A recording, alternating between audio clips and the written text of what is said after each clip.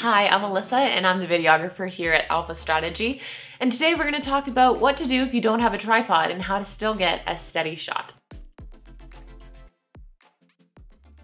First, we're going to start with the resources that we have around our house.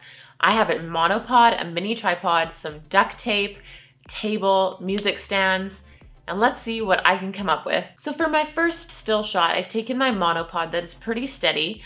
And I know most of you might not have a monopod, but you can maybe even try using a broom or something that has this connection at the end of it. And we're gonna duct tape it to a chair so that it doesn't move and it will stay steady in the spot that I want it. Another trick for a still shot is to use your camera strap. Your camera strap is actually a very useful tool when it comes to getting steady shots.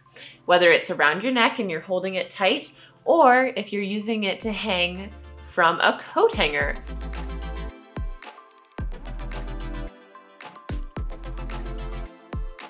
I would also suggest looking for things around your house that might help in a moving steady shot. I have a movable island, for example, where it's a table that has wheels and it can definitely slide easily and give a slow, steady moving shot.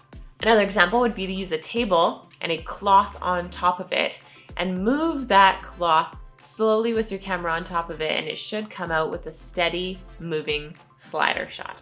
Other things that could be useful would be a skateboard, a swivel chair depending on how bumpy your ground is, and pretty much anything that has wheels. Now on to some handheld tips. If you literally have no resources that you can use in your house, let's focus on some handheld tips that will get you a steady shot when you're filming. First, you're going to want to always have 3 points of contact, whether that's your forehead and your 2 hands, or that's a camera strap and your 2 hands.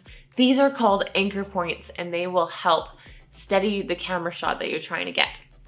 Another tip is bring your elbows close into your body so that they are actually anchoring onto your body and you can move slower and steadier rather than relying on your arm muscle strength to keep it steady and still.